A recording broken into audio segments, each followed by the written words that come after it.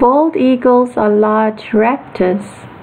A pair of eagles will always return to the same site to nest and breed year after year. Females lay 1 to 4 eggs at a time, and when the chicks hatch, they go through 3 distinct developmental phases.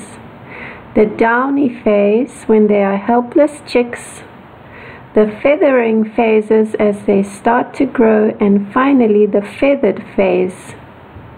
The father brings food to both the mother and fledglings. The mother will start to leave the nest for short periods as the chicks grow larger.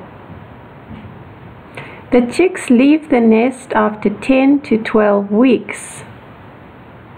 Numbers of bald eagles have increased thanks to a ban on the toxic pesticide called DDT.